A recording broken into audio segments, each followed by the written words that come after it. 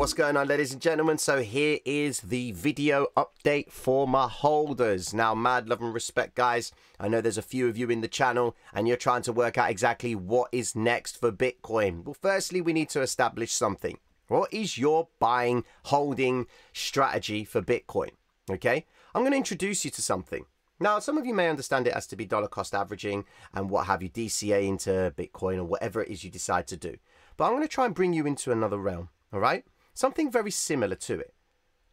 I'm going to try and see if you guys can understand the concept of building positions like the market maker, all right?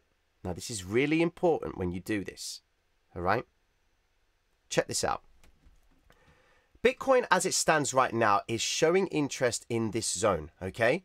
Now, we've got the loom of a recession coming into play. What's the story with that? You know, what's going to happen with interest rates? The world's coming to an end. All right? We need to kind of ignore that. We need to understand what is happening in the price structure right now. What are they preparing for? Okay? Yes, we've got this zone right here. Is there a possibility Bitcoin could come down to it again? They tried. They failed. But we do have points of interest in the chart which we need to be aware of, okay?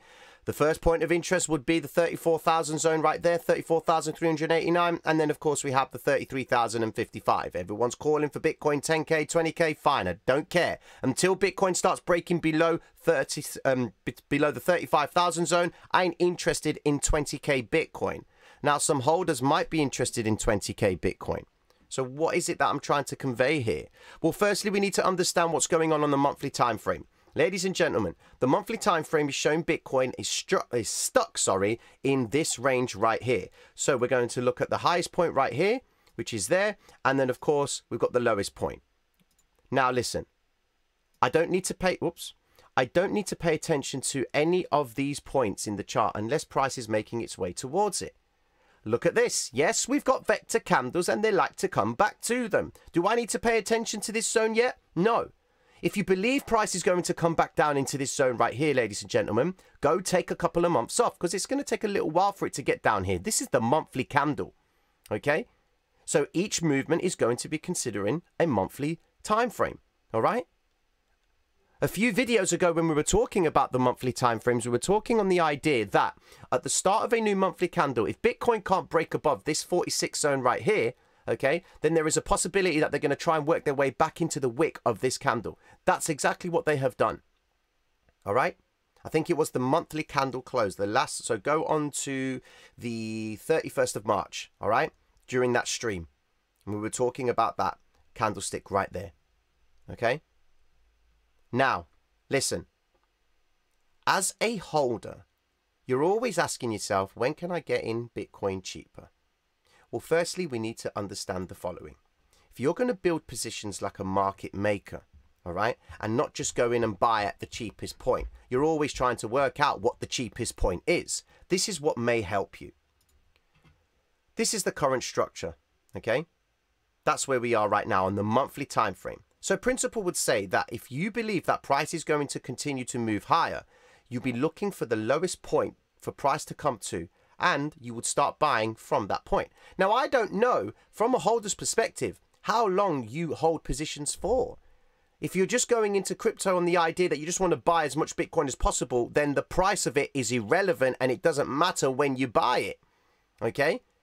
You'll just come to the chart and say, okay, so how much liquidity have I got for this month? Okay, I'm going to commit $10,000 and I'm just going to buy Bitcoin. Whenever it starts to hit lower, I'm just going to pick it up from there. And that's your strategy. There are some guys who are holders that behave like traders, but look at it from a longer time frame. So in other words, there are holders that will actually pay themselves if price gets to a particular zone. Okay? So the idea of holding is this, right? If this is price, okay, the idea is that you buy here, sell here. The profit you make from here, you add more here. And then when you keep repeating this business, by the time you've caught the move, okay, depending on whether you do keep these positions, all right? So if you say price has gone up here, take 25% profit, take it out again, take that 25%, add it to this new low to the downside, giving that this position is still alive, okay? You add to this position, okay? You add more. Then it comes up again, take 25% of the profit, come back down, you've got more money to play with, but you're adding more value in your trade, okay? That's on the idea. This is the practice that we're looking for. So you're saying, at what point can we anticipate that, Tino? Well, look at it like this. This is the monthly time frame. So we've already got our structure. We've got this highest point right here, and we've got these low points right here. Bitcoin is forming a structure in this zone. Go down into the weekly time frame. Where are we at? Okay, then, so where could I be buying more of? Okay, you could be buying more in this area here on the idea that it holds, all right? But we need to understand, what if Bitcoin actually goes down lower? So then we need to mark off in the chart the next point of interest. So check this out. If we mark off this zone right here, okay, from the current price action to this point in the chart right here, which is the absolute low at 28 from last summer, all right, we would then mark off another range based on today's current price action. So take today's open and then mark it off into this structure here. So now let's assume that I've got my liquidity, all right? Let's say I've started to build longs, all right? 10% of my position, of my capital in this area, okay? So remember, I'm trying to catch the lowest point with the idea that I'm going to catch price move back up, take that profit, take 25% of it, and then wait for price to come back down again and try and add to the position again, okay? If price does make its way down into this range right here, you would have been able to take advantage of price going lower and lower, so you would be able to buy up and buy up again. The moment it starts to stabilize and come back up, as it would come into this range to test for support, you would then consider trying to take any sells on any positions that you've made in this area. Wait for price to come back down again, maybe buy a bit more, and then wait for price to come back up again, take some profit, leave still some more on the table, take that profit, and then wait for price to come down lower again, where you can buy lower, you have more capital, the trade is still live, but then you'll be going into the next box, okay? And then you're in principle waiting for Bitcoin to actually make a turn from this point. But what I would suggest you do is you only commit 30% of the capital that you're going to use to do this. Don't go in and say, right, I'm all in USDT right now. All right. And then once Bitcoin hits a certain price point, I'm going to commit 50% and then use the other 50% to see if I can catch the move to the upside. That is a mad move. Okay. Because you need to have liquidity behind you to protect this investment if it doesn't go in your favor, okay? So let's assume that you've done 10% here, 10% here, and you're working on the final 10% in this range. What you're looking for is the assumption that you are going to be anticipating a sharp move back up, okay? So now that we've got 30% of our investment in the chart and we've been paying ourselves as every time price makes a peak up, okay? This is on the assumption you're catching the lowest point and then selling at the highest point of each boxed out range, okay? Once we've got all our positions locked in this area here, we then wait. We then say to ourselves, okay, then what would need to happen for me to actually protect this investment? What would I need to do, okay? Well, there are a number of things you can do. If Bitcoin is going to bleed to the downside, okay, you may look to try and hedge the game, all right? So you might turn to assets like dollar yen. You might want to invest in that because as long as dollar yen is rising, okay, Bitcoin's going to keep on dropping, okay? But the principle is this. You've still got 70% of your portfolio available in terms of buying power. You've still got 70%. You haven't got only 50%, all right? Because if you go in 50% here, and then the other 50% is going to try, in essence, you're trying to use that other 50% to make a return back up or alleviate the pressure off this move to the downside because it's going against you, you ain't going to get anywhere.